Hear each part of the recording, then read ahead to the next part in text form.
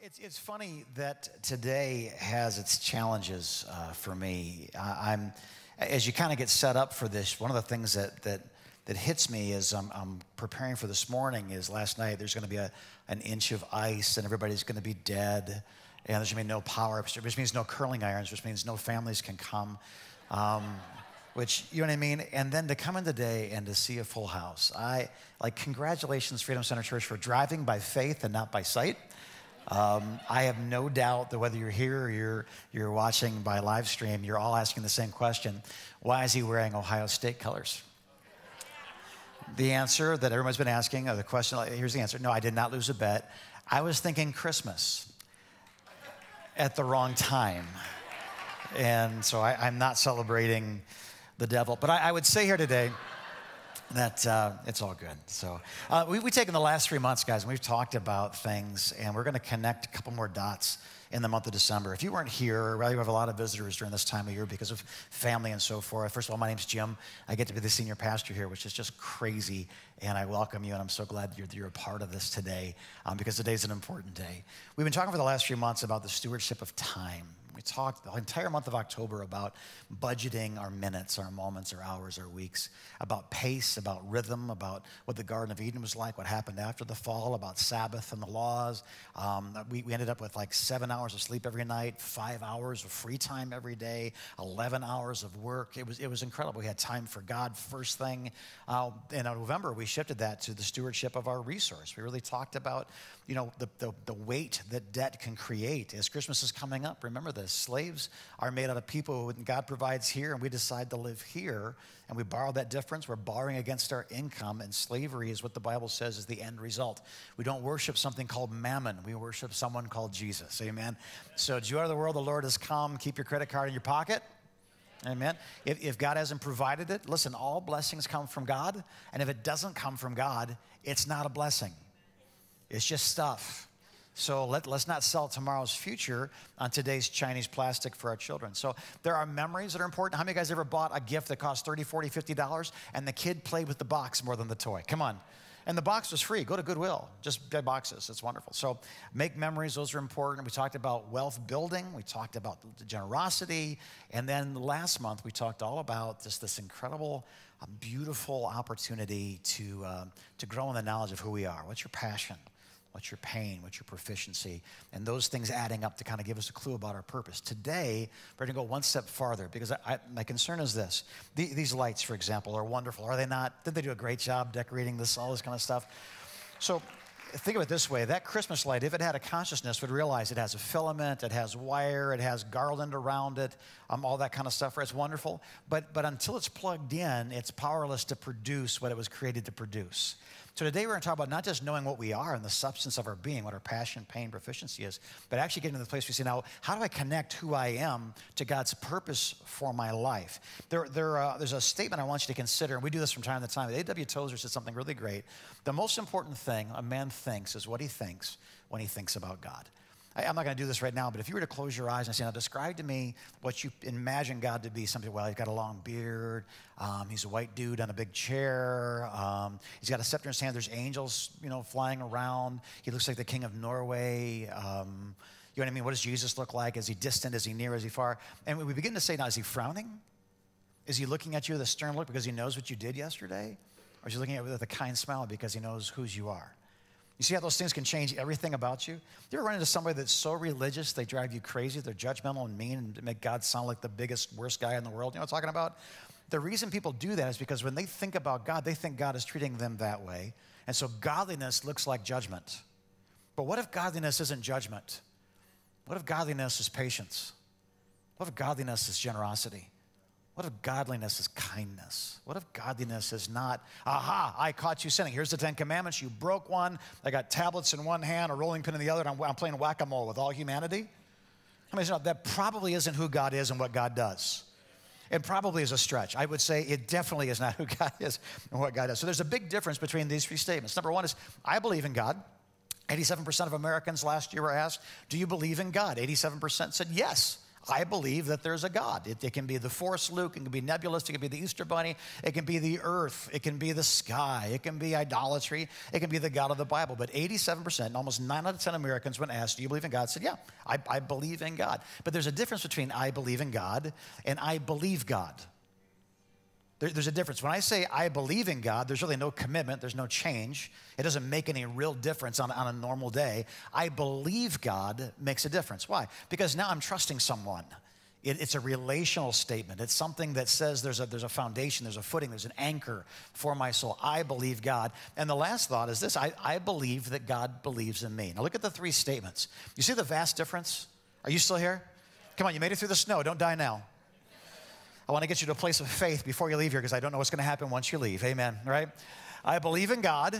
Wonderful. Good for you. You're an American. I believe God. It goes down to about 40% of people that would say, I actually trust what God's word, the basic tenets of faith says. I believe that God believes in me. There's no polling data on this, but I would say it's less than 10%. When people wake up in the morning, they ignore God. They say, I trust you, or they say, let's get him.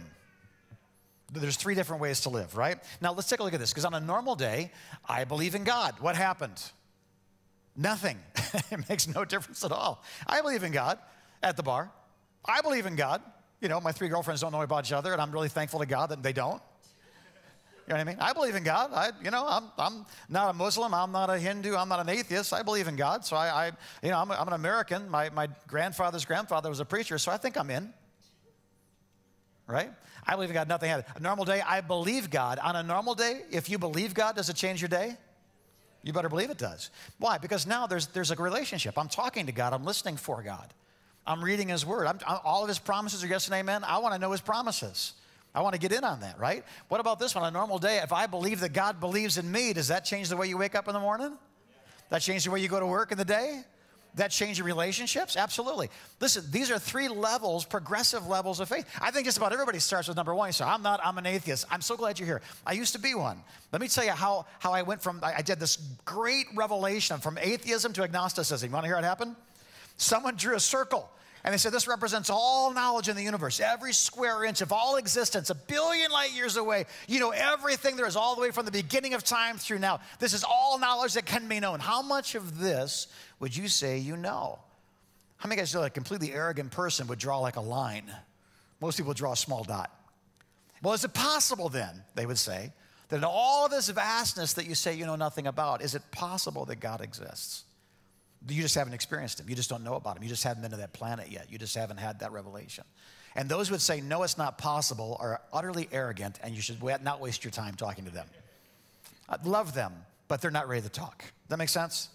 So when someone draws a circle and I go, man, well, I guess I can't know that. They say, congratulations. You can never again say you're an atheist. Now you're an agnostic. I thought, well, that feels good. I've really grown, you know? So a normal day, I believe in God, I believe God, I believe God believes in me. 3 completely different ways to wake up in the morning. What about this? A great opportunity, business opportunity, relational opportunity, an opportunity to go on a missions trip, an opportunity to trust God for something great. I believe in God. You know what happens when you see a great opportunity? Really nothing. God plays no role in it. I believe in God. He's way over there. It's a Bette Midler relationship from a distance. God is watching us, right? I believe God and a great opportunity is set before me. Does that make a difference? It certainly can, because now I have something to stand on. This could be a promise from God. I know that God's, given me an appetite to be with someone, and Dina walks in the room, and I'm trusting God for a wife. That's different than I believe in God. I believe God, and I'm waiting for a promise to walk through the door. Or I believe that God believes in me. When a great opportunity comes, I go, here's my moment. Because God believes in me. God's waiting to unleash what he's put inside of me into the earth. I'm ready for this. Like, bring her on, bring it on, bring you on, because I just believe that I'm not supposed to 9 to 5 black coffee, white picket fence my life until I die. I don't want to arrive safely at death. I want to slide in the home plate bloody. You know what I mean? I want to get there having my last check that my grandchildren's inheritance is from bounced, right? You know what I'm saying? Just not bounced, but it was the last dollar, right? So what about this one? Something terrible happens. I don't know why it's in larger font, but isn't it scary? Terrible happens, right? And I believe in God. Did anything happen? Can I tell you something? Yeah. If you believe in God and something terrible happens, it's actually worse to believe in God than not to believe in God.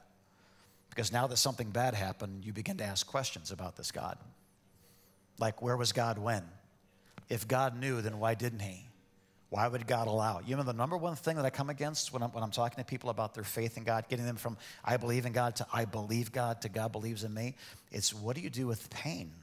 What do you do with loss? What do you do with betrayal? What do you do with death? What do you do with bankruptcy? What do you do with divorce? If God is real, I believe in God, but God didn't do jack for me. Now we're mad at the God we barely knew anything about. This makes sense? One of the worst things, 90%, 87% of Americans, 9 out of 10 Americans say, I believe in God. And when something bad happens, listen, if you believe that God believes in you, it's still hard. You still grieve. It's still painful. It still hurts. If you believe God, it's still painful. It still hurts. But there's a place to take that pain anchored in the Word of God. I believe God, or I believe that God believes in me. Therefore, like Dean already said, Romans 8:28, all things are going to work together for the good of those who love God and are called according to his purposes. There's a reason. I was just in Rome the other day, and we're sitting where Paul's jail cell is. You realize that 3/4 of the New Testament books are written by a guy who wrote most of them from prison? And he was in prison because he obeyed God. I'm telling you guys, the Christian life is not all roses and joy and happiness and blessings. Sometimes it's difficult persecutions. Blessed are you when you face trials of many kinds. Some of you guys say, well, that doesn't feel like a blessing. You're right, it doesn't feel like a blessing. That's why we need someone to tell us that it is. Because our intuition would tell us this is not a blessing, this is a curse. And James goes, no, you're blessed when you face trials of many kinds. Why? Because just like when you go to the gym, it's painful, but you get ripped. It's painful, but you get strong. It's painful, but you don't age the way that people that don't go to the gym age. Right? This is the same thing. Blessed are you when you face trials of many kinds, because the testing of your faith, the testing, not just faith, I believe God, but the testing of your faith develops perseverance, and perseverance has a work to complete. So you can be mature and complete, not lacking anything. And I say this all the time, but you say, how many guys want maturity, completeness, and abundance in Christ? Y'all go, yay, sign me up for that class. How do I get there? Well, just go through hell and turn left. I'm sorry if I pointed right at you. I don't see very well. I like, why did he point right at me when he said hell? You know, I don't know, right? So something terrible happens. I believe in God is actually a negative thing because we're mad at a God who didn't do what we wanted him to do. I believe God. We're anchored, although we're in pain and we can be confused. I believe that God believes in me, then all things are working together for my good. Even if my death punctuates my faith, as it did in the case of Paul, Peter, James, John, they died in the faith, and because of that, they silenced the argument that they started this cult out of Judaism that was just a flavor of the month club that got mistaken by the Roman government. Listen, when people look at it, was the first generation of Christians, do they really believe in the resurrection of Jesus Christ? Well, they were executed for their faith in that very thing. I'm telling you, God can use anything, including bad things, to create good things for generations later. Are you still here? Say amen. So we're going to take a look at this in real time. My clock's not working, so I have 12 minutes according to my watch, which is never wrong. And I look like Wonder Woman when I do that, so I'm not going to do that again. So let's take a look at that conversation in real time between God and Moses. 400 years of slavery. He's out watching sheep one day, and God speaks through a burning bush and says this, and now the cry of the Israelites has reached me, and I've seen the ways the Egyptians are oppressing them, the Israelites. So now go, he says to Moses, I am sending you to Pharaoh to bring my people, the Israelites, out of Egypt. Now look at this. But Moses said to God, who am I? Isn't that crazy? Listen, he's talking to God, and God is telling him who he is and what he's about to do. And he's saying, I'm sending you, and you're going to bring my people out. And he goes, yeah, but really I think what you're looking for is not me. Who am I that I should go to Pharaoh and bring the Israelites out of Egypt? Now, Moses believes in God. He's talking to him, but he doesn't believe God yet, and he doesn't believe that God believes in him. So God begins just to work the problem. He goes, and God said, I will be with you. And evidently, because of the size of the font, he said it really loud. All cap emoji, right? So what's he saying? He's basically saying this, who am I? And he goes, no, it's not about you. It's about me. It's not about where you're going. It's about where we're going. It's not about what's in your heart to do. It's you're going to do what's in my heart. And I've waited 400 years for this moment. Mo, come on. You're talking to a bush. I mean, all we need now, we got a singing bush. We need the invisible swordsman. And we'll have a whole Three Amigos scene, right? If you didn't get that, YouTube it, it's funny. Kim got it. Thanks for being old, Kim. I appreciate that. So Moses still doesn't get it. And so the conversation continues. Look at Exodus chapter 4. Moses answered, what if they do not believe me? Who's the issue here? They don't believe me or listen to me and say the Lord did not appear to you. Now Moses is imagining what obedience might look like. Anybody ever been there? How many guys know when God says to do stuff, sometimes it's just better not to think about it. I literally this morning, this is so funny, babe. You ever have that thought where you're like, I feel like this is for somebody, and you say it, but afterwards you're like, oh, I don't know if that's for anybody, it's just for me. That was for me. And I think it was for other people too. Anybody else that word that Dina gave today about doing the math in your head? Totally for me. Literally during worship, I'm over there going, okay, so I just got this check that came in, and I've got this other, but what if I pay off? God, I just need to be obedient. And she goes, you know, some of you guys couldn't worship this morning because you're doing the math in your head. I'm like, oh, that's scary. Right? I'm imagining what obedience might look like, and worship is paying the price for my distractions. And then my wife calls me out in the name of the Lord. Anybody else having a good day? It's a good day. It is, right? So Moses imagining what obedience might look like. He finds a problem. It's not God's problem. It's Moses' problem. And this is the deal. He's sending him back to his worst nightmare. Remember that place where you murdered somebody and you ran for your life about 40 years ago that you've been trying to forget? Remember those people that knew who you were? And when you walk back to the door, will say, hey, there's that murderer. There's that guy that thought he was all that in a bag of chips, and our boss had to run him out of town. Like he fled for his life and had to hide out in the wilderness. He looks different. He's a sheep herder now. He's not in a palace. He's wearing rags. He smells like sheep. The Egyptians hated sheep herders. They were the lowest of the low. They were like, tax collectors, slave things, Ohio State fans. I mean, they were right down there. And I said in my red shirt, right? And you're calling me back to face my worst fears. He believes in God. He's talking to him. And he's starting to, you see the difference? He's afraid because he's starting to believe God. Anybody ever been there? I believe in God, but now I'm starting to believe God. But if I really believe God to a place of trust, he's going to ask me to do all kinds of stuff I don't think I want to do. Come on, anybody else been there? I heard a couple of honest people kind of chuckle like, oh yeah. And so what if they don't believe me? Listen to me. They say the Lord didn't appear to you. The problem's not God, guys. In Moses' life, I'm not talking to any of us, but in Moses' life, the problem isn't God, the problem is something else. And so he says to him, then the Lord said to him, what is that in your hand? A staff, a stick. He replied, the Lord said, throw it on the ground. So Moses threw it on the ground. I mean, so some obedience is better than others. It's a stick, throw it on the ground, no sweat. I'm getting this. It turns into a snake, and he screams and runs away. Things aren't getting better. But the point of what's happening here is this. God's saying, Mo, it's a stick. It's a stick. Do you see what my power can do through a stick? Then what do you think my power can do through you if you're willing to lay yourself down like you laid that stick down? You hear what I'm saying? Like the problem, God's just working the problem. The problem is not that he doesn't believe in God. And the problem is not anymore that he doesn't believe God. The problem is he doesn't believe that God believes in him. Do you see this in your own life? So he's saying, I want you to do something amazing. Oh, no, I can't. What if they say to me, the problem isn't God, guys. The problem isn't that we don't believe in God. The problem is that we don't believe God. The problem really comes where I have to believe that God believes in me and wants to use me because we know what we've done. We know where we've been. We know our weaknesses, right? Moses still is wrestling, as all mankind will wrestle with this very conversation to believe that God believes in him. And it continues. Exodus chapter 4, verse 10. Moses said to the Lord, pardon your servant, Lord. I've never been eloquent, neither in the past nor since you've spoken to your servant. You know, this last 30 seconds. I'm slow of speech and of tongue. Isn't it funny that he could say I'm a murderer, but he doesn't? Isn't it funny that he could say I'm a coward, but that's not the issue? He literally is imagining obedience, but if I get up there and stutter, people will laugh at me. The problem is not the security of God. The problem is the insecurity of man. I'm picturing what it would look like to obey you. I'm picturing what it would look like to go. I'm picturing what it would look like to give. I'm picturing what it would look like to sacrifice. I'm picturing what it would look like to pray that prayer publicly, that others would hear me actually say those words out loud. I'm picturing what it would look like to love my wife as Christ loved the church. I'm picturing what it would look like to lay my life down for my family. I'm picturing what it would look like to submit to my husband. I'm picturing life in obedience to God.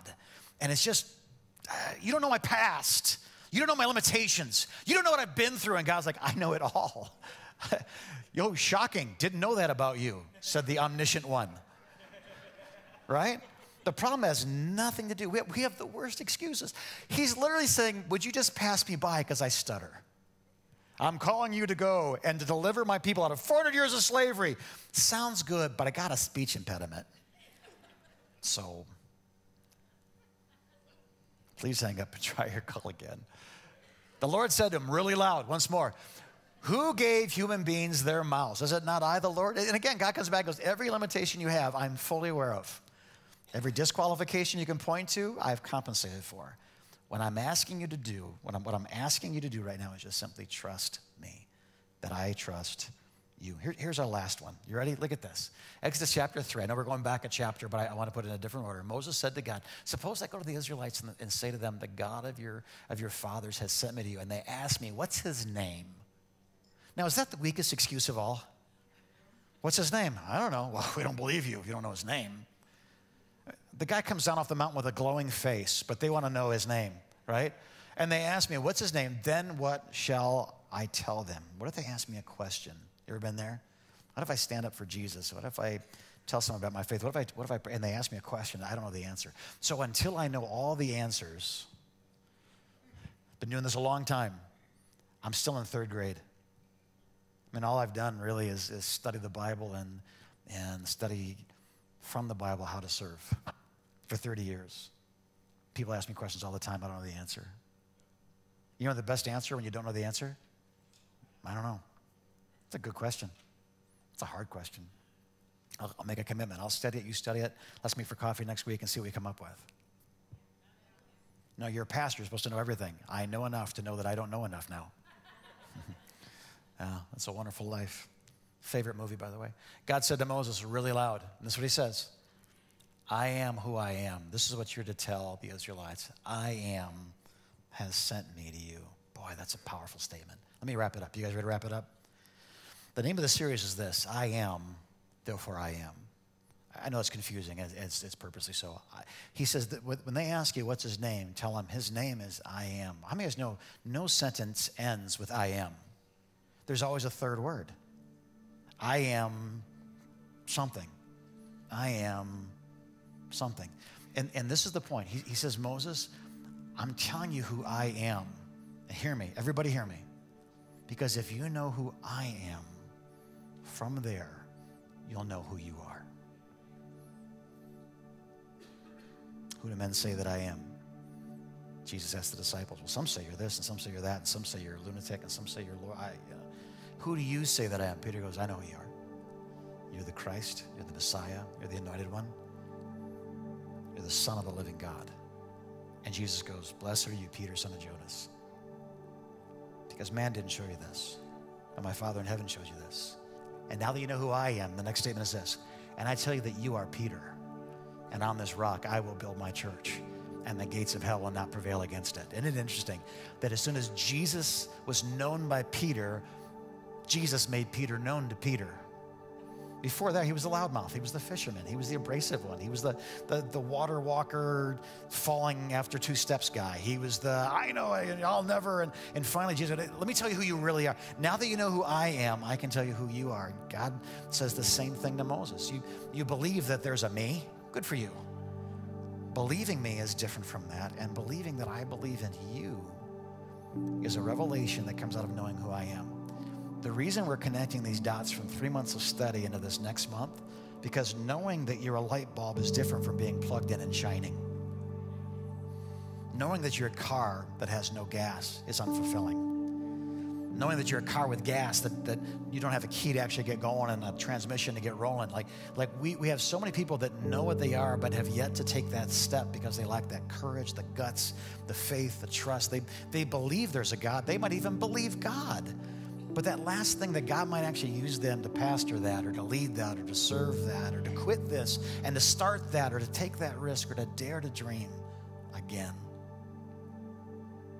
Man, there are some people that just have this superpower of imagining a tomorrow that's different from today and then trusting God along the steps to get there. Could I give you something for Christmas? That's what I want to give you. To envision not just who you are, but who He is, and those two things coming together.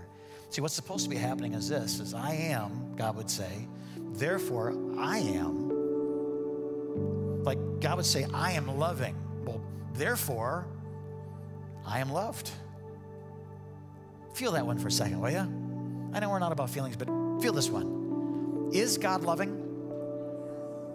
So are you loved? No, God's loving of the planets. God blows up planets when he feels like it.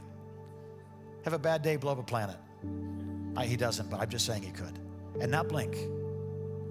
But you, the Spirit doesn't fall to the ground without the Father knowing about it. How much more are you to him? Every hair on your head's numbered, Jesus says. That's how valuable you are. Is I am loving? Then you are loved. What about this one? I am merciful, God would say. I am merciful. Therefore, those who would put their trust in God's trigger of mercy, Jesus Christ dying on the cross, living a sinless life, dying in my place, defeating death, hell, and the grave, rising from the dead on the third day, ascending to the right hand of the Father, assigning the apostles and prophets and teachers and evangelists and pastors to go and help people find who they are and to go live the dreams that God has for people that he's created. Man. Well, if he's merciful, then I am forgiven. And if he's powerful, if he's strong, if he's amazing, then I am strengthened by who he is in my life. You guys still here? Everything we know about God, we know because he wants us to know who he is. And in every revelation that we accept about who God is, we have to accept an adjoining revelation of who we are because of him. I'm loving this series so far. You guys doing all right? So here's my assignment. Most important thing a man thinks. It's what he thinks when he thinks about God. And can I say something else? The most important thing a woman thinks is what she thinks when she thinks about God. The most important thing about us will not be our pedigree, although pedigree is nice. Education, though education's important. It won't be the chronology of your experiences. The most important thing about you is not who you are, but, and I know it's a cliche, but whose you are. I mean, not just I know that line, I know that God. I will not ever fully realize who God made me to be until I fully embrace who God is. And from that, let God ignite the path before me. Guys, I have a 1.8 GPA from Lakeland High School. I have no senior pastoring experience before coming here. We lived $5,000 to $10,000 above our means every year for years after getting here because we couldn't afford to live. I've been homeless. I've been an addict. I've been the kid you wouldn't let your daughter date. If I walked into a house and you're a good dad, you didn't say hi, you said, pull. I am not your pastor because I deserve to be. The only thing that gets me up here week after week and day after day is not I believe in God. It's not even I believe God. It's this firm belief that somehow to display his glory, his kindness, his mercy, his strength, his power, his wisdom, he uses broken things. He uses weak things. He uses things that don't deserve you. I believe God believes in me. In this area, not in every area. I'm over there doing math 10 minutes ago, so I'm no hero. I need God to correct that. Second service, I'll be worshiping differently than the first service because I'm just going to trust God. Why? Because I have the money to deal with it, because I have the calendar. No, because I have a God that knows the money and the calendar so well. And there's a trajectory for my life. And I just say this to you as we close this morning. Yes, right on time. Let me just move that back. Perfect. Nobody move, but just close your eyes. I'm just going to ask you, where are you at? Do you believe God? Do you believe in God? Do you believe God believes in you? And I will say this too. I think it's okay to say there isn't a yes answer that covers every category, because I trust God. I believe God believes in me as it pertains to you. But there's things in my future, I'll be honest with you, I'm kind of concerned about. I'm afraid of. I don't want to happen. That you know what I mean? I'm concerned. So I believe in God. That doesn't seem to help. I believe God. That's heading in the right direction. There's a rock, there's a foundation, there's an anchor. Man, I'm really wrestling for this revelation of who God is in certain areas of my life. Or I just know I'm not enough. I just know I haven't done enough. I just know that I'm not good enough. I just know. And that's where I'm trying to be those things. And I just hear God saying to me, and maybe by default I could just echo my wife's word. Maybe he's saying this to you too. Maybe you don't have to have all the answers. Maybe you just need to be a light bulb and let electricity flow through you. Let me move through you. I believe in you. I want you to shine, man. I want you to succeed. I want you to... Everything I've ever dreaded or worried about, it's so strange that none of those things have come to pass. And I wasted all that emotional capital fearing instead of dreaming. Maybe you're like me. So today, God, I pray, set us free. If you're here today and you're like, I believe in God, that's cool. Would you take the next step, though, and believe God? What he says about you, who he is to you and for you, what Jesus has done to redeem you, to buy you back, to love you. And if you believe that, would you take another step and just say, man, you know what? Some of you guys, I just feel like it's from the Lord. You've been held back, not by a lack of faith in God, but by a lack of faith in God believing in you. The opportunity, the moment, it's just, like Moses, like, no, I don't have the right pedigree. I don't have the right gifting. I don't have the right past. What if they ask me a question I can't answer? What if something comes up and I don't know? Like walking on water, no one's ever done it before. You just kind of do it. Multiplying loaves and fish, you just kind of do it. Jesus just perfectly did what his Father did and said what his Father said. And there wasn't this what if. So I would just say to you, listen, I'm not saying be careless. Don't be reckless. But don't be so careful that you miss the fact that God believes in you and has created you for such a time as this to do some pretty cool stuff. Maybe it's time to take a leap of faith. Maybe it's time to say yes. Maybe it's time to say no. Maybe it's time to move. Maybe it's time to stay. I don't know the question you're asking. I'm just saying this. Knowing who he is will help you to discover who you are. So, Father, I pray that in Jesus' name. Let us know. Let our hearts know. Let our minds know. Let our testimonies know. Let us trust the testimonies of others, that we would know our God and do great exploits. Those who know their God shall do great exploits. Heads are bowed, eyes are closed. Jim, you just say that's all nice, but I'm just not even right with God. I got good news for you. Because I am as merciful, you can be forgiven. Because I am as loving. Right now, I know you're loved no matter where you've been, what you've done.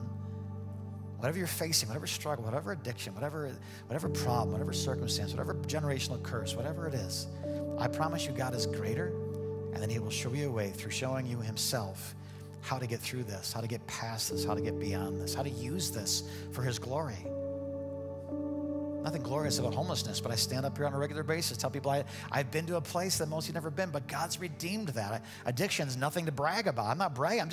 I'm bragging in the delivering power of my God over 31 years now, without a single drop of alcohol, drugs, dope, nothing. And I got more highs now than I ever had then. And I'm not hungover the next day, waking up next to some person I never met before in my life. Life is better on this side of the cross. Somebody say amen. Come on, God will use it. Jim, I'm not right with God, but I want to be. Heads are bowed, eyes are closed. I'm not right with God, but I want to be. If that's you, would you just raise up your hand right now? All of this room. Not right with God, but I want to be. Awesome. I love this part. Awesome. Not right with God, but I want to be. All right. All right. You braved a blizzard and an ice storm to come and get right with God. He believes in you. Man. Father, I pray for the lifted hearts and the lifted hands today. Today, December 1st, I think it is, would be their second birthday, born again. Say this with me all over this room right now. All over this room, I'm going to lead you in a simple prayer. Just follow me in this way. Let's go right to him. Say this with me. Jesus, I'm coming to you right here, right now. I was wrong, and you're right. Forgive me of everything. I choose you as my Savior. You're my one plan. From this day forward, I belong to you. You belong to me. And I wouldn't have it any other way. Thank you that I am is merciful. So I am forgiven. I am is loving. Therefore, I am loved. I'll see you soon. Amen. Stand your feet, please, all over this room. You did it. You braved Snowmageddon. You made it to church. Hey, no joke. May the Lord bless you and keep you and make his face to shine on you. May he lift up his countenance on you and give you peace. May you know the goodness of God in the land of the living. May you believe that he believes in you. May you trust that he's entrusted to you great works, great things, things you won't get credit for because no man can do those things. No woman could have carried that out. May you understand the joy of fulfilling your purpose. Altar workers are coming forward, and if you need prayer for anything at all, we've got the elders of the church. We've got Ninja Turtles. We've got a variety. We've got the children's section. So if you need prayer for anything, please come forward. Are we doing a guest reception? Babe's not here. Yes. Thanks, babe. You got to quit smoking. Your voice got deep. That room back in that corner, there's the exit sign to the left of the exit sign. That's the guest room. First, just come hang out. We'd love to talk to you. In the meantime, live long, prosper, Merry Christmas, and we will see you soon. You are dismissed. Need prayer? Come this way.